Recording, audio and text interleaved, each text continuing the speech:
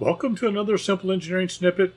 In this instructional video, we will calculate the head loss at a straight run of pipe with laminar flow. I hope you find it informative.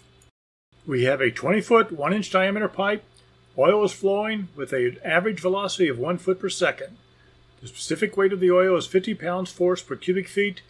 The dynamic viscosity of the oil is 5 centipoise. The unit of centipoise is not an English unit, however, it is a common unit used in the petroleum industry. Typically, samples of the oil or crude are sent to a laboratory for testing.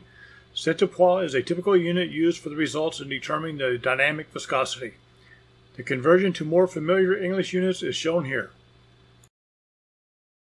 Our goal is to find the head loss in feet. The title of this video gives away the fact that the flow will be laminar, but we still need to confirm laminar flow by calculating the Reynolds number. The Darcy-Weisbach equation can be used to calculate the head loss. We know everything in this equation except the friction factor. In general, the friction factor is a function of the relative roughness and the Reynolds number. However, in the case of laminar flow in a circular pipe, the friction factor can be calculated with the equation 64 divided by the Reynolds number. Care should be taken. This expression is only valid for circular ducts. Similar expressions can be derived for other geometries, i.e. rectangular ducts, but in general they will have a different constant, i.e. not 64. Once we confirm laminar flow, we can use this approach. Let's calculate the Reynolds number. A Reynolds number less than 2100 indicates laminar flow. As is typical, the challenge to these types of problems lies in the proper use of units. Let's convert the dynamic viscosity to English units.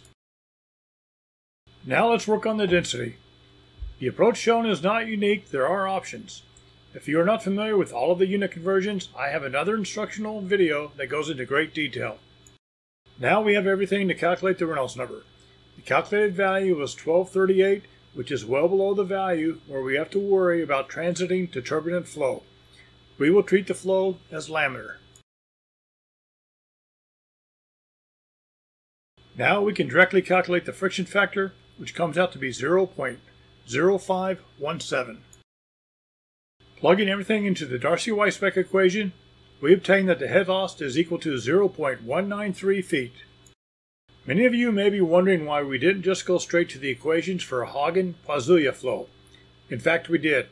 The definition of the friction factor equal to 64 divided by the Reynolds number is an extension of those flow equations.